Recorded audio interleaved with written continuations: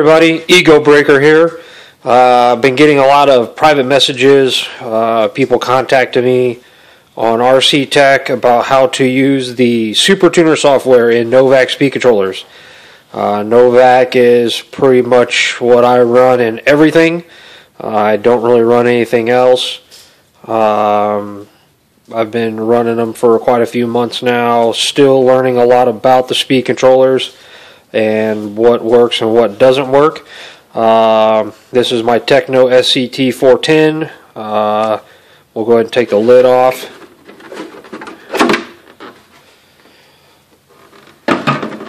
I apologize for the shaky video. My big tripod's not working.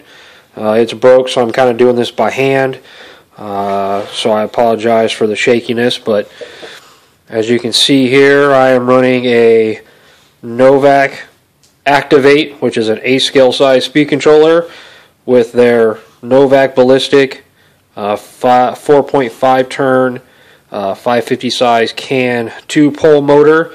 It's rated at 5,000 kV. I've ran this motor, actually this motor and speed controller combo, in this truck and in my Low C SCTE 1.0 and my Low C SCTE 2.0 that I had before this. We'll push this out of the way. I'll show you the Super Tuner guide. This comes with the speed controller. Every Novak speed controller that has a Super Tuner software, and it comes with something like this that has a lot of information on it, a lot of good stuff. As you can see here, you can change all kinds of different programming. You can think of this just like, a Tekin Hotwire or Orion has their little program box. Same with Hobby Wing has their little LED program box. This is the same thing, except for you can change a lot more different things on it, and you can actually do it with the speed controller, and you don't have to hook anything up to it. So what I'm going to show you now is how to access the Super Tuner software.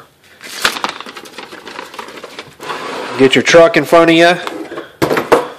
I don't know if you can see here, but there's a button right there. That is how you access the Super Tuner software. And then over here, these are lights that will actually flash to let you know what you're in as far as what you want to program. What I use is my 2.5 or my I think it's a 3/30 seconds. Basically my biggest hex wrench I can find, because you really have to get in there and push that button. So before you start programming, make sure your battery's plugged in. Make sure you have your transmitter accessible. What you want to do is you actually want to turn it on and make sure that you're on the right vehicle that you're wanting to do. You come back over here, my on switch is down here, and you actually turn the vehicle on. It goes through its warm-up light setting like you saw there, a bunch of different lights, and now it's on a solid red light, which means it's ready to go. When you get your speed controller, it will probably have the timing off in the speed controller. If the timing is off, this red light will still be lit solid, but you'll get a flashing white light. That actually means that it's in blinky mode, basically. That light flashes, that indicates that it's in blinky mode. Okay, so now to access the Super Tuner software, what you want to do is, let me try to get a little closer here. Okay, what you want to do is you actually want to push and hold that button. Now, you probably can't tell the lights that are flashing. Maybe that'll be a little bit better. It will actually flash a set of lights. Right now we are in the first program that you can change, which is throttle profile. The lights right now are flashing blue, red, and white. As you can see, it's flashing blue, red, and white. Now, every time that those flash, that actually tells you what setting you're in right now. So, right now, it is flashing 3 times. So now, when you go over here and you look, you got 1, 2, 3, 4, and 5. Right now the light's flashing 3 times, so this is the program I'm actually using right now. These are all the settings that are in my speed controller right now.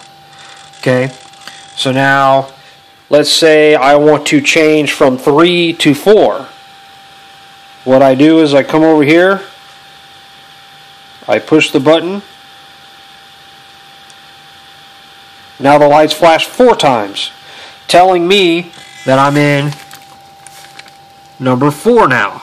Modified, medium timing, lower RPMs, more aggressive. Before I was in modified timing, mild timing, safe RPMs, less aggressive. Okay, so now if you're happy with that setting and that's where you want to stay, what you do is you push and hold the button, it lights up, let it go, it goes through its little reprogram, and now it's ready to go. It is in setting number 4.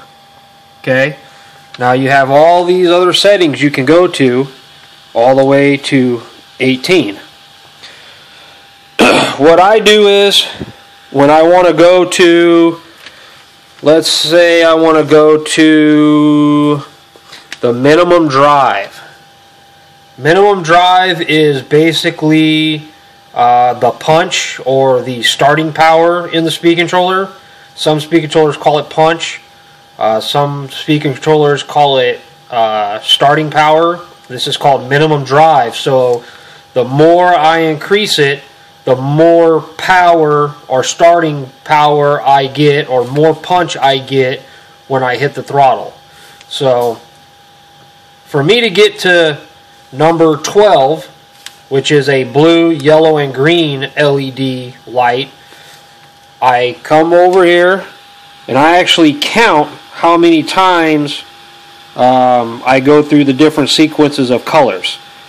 So I'm going to go ahead and do it now. So we're going to go hold down 1, 2, 3, 4, 5, 6, 7, 8, 9, 10, 11, 12.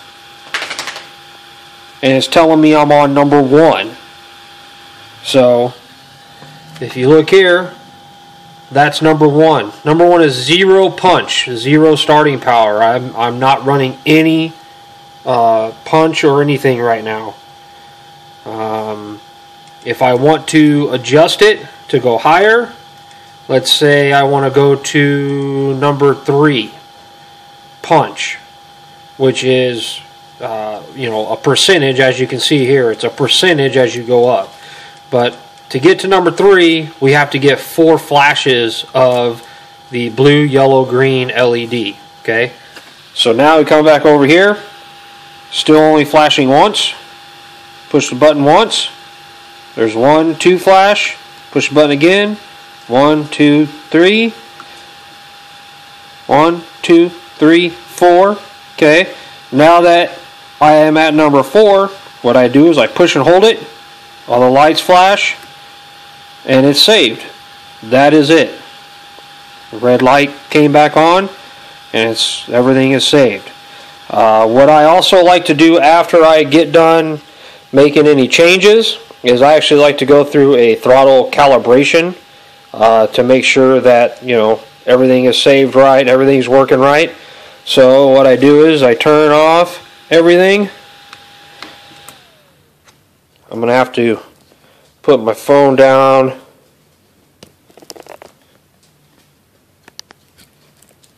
I've got a little mini tripod here, so let me put this down.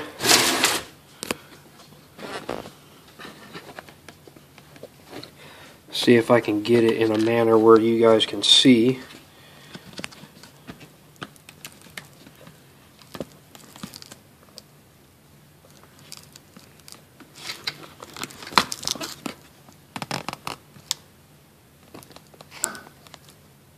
Okay, so now to do a throttle recalibration, what you do is you actually hold this button down.